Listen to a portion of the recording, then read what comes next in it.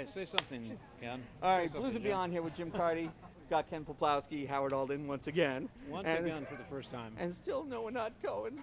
And not that I'm upset. What are we, chopped liver? No, I was just telling Howard this afternoon you were one funny bastard on stage. Well, thank you. You're Thanks. half right. Usually, yeah, that's what I was going to say.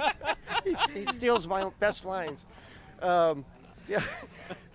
No, you know, we have fun up there. It's a very compatible group. You know, everybody. We're all friends, and we all come from similar but different backgrounds. So there's always some fireworks when the three of them get on stage. Yeah, so Very exciting. And there's something to be said for George to take the Ween machine out here to see you guys on the quad stage, right? Yeah. Or on the Harbor It stage. really is.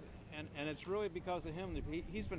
He really has been talking about trying to get this group That's right. together for 3 years, and one or the other of them hasn't been available Yeah. because they're all so busy. But and that's what I said on stage was true. You know, George it really did a lot for us. You know, Sure. when we really needed it. You know, he would bring us over to the Nice Festival every year, do a whole circuit in Europe, bring us here.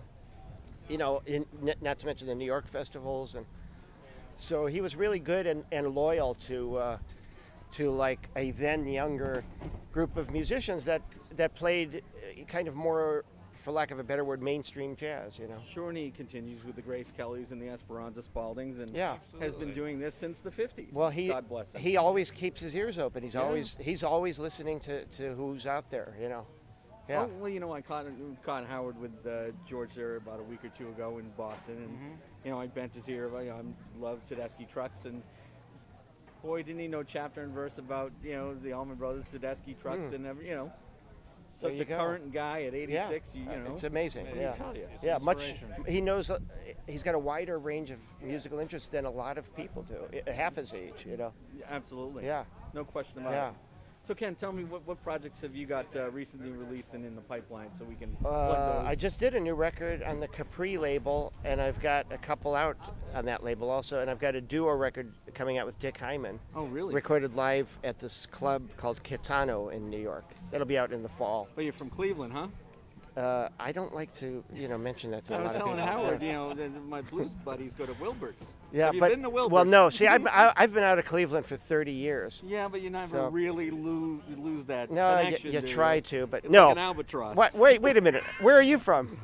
I lived in the Berg for a while, near Cleveland. Okay, so well, no, I'm from Garfield Heights, Okay. southeast. Where are She's you? The North Hills. Where are you? Pittsburgh. Okay, But I'm a Boston guy. Originally. all right, okay. But it's funny, Joe Lovano, we always talk about Cleveland, but he's a few years older than me, so we didn't know each other then, but we have that connection. We always talk about it. No, in Boston we have Ron Levy and Bob Margot, and I think we're in the same class at Brookline High School. And, Wow. it's very strange to have guys that are that talented.